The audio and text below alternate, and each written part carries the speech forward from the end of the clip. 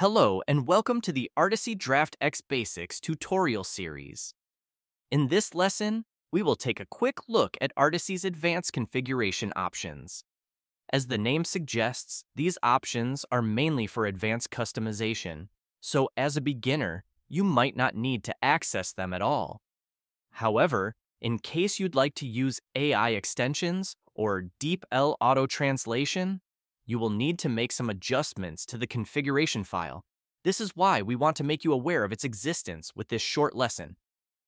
You can find the configuration file by entering %appdata% in your Explorer, and then navigate to Articy Software, Articy,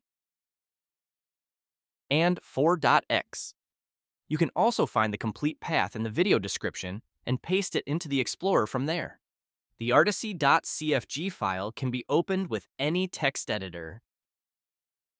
The configuration file lets you customize different aspects of your Articy experience with a number of optional commands.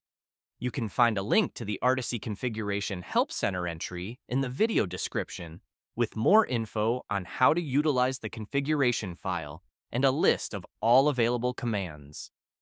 For AI extensions or DeepL usage, please check out the specific tutorial videos explaining step-by-step how to add the necessary information to the configuration file and how to use the features. Links are in the video description as well.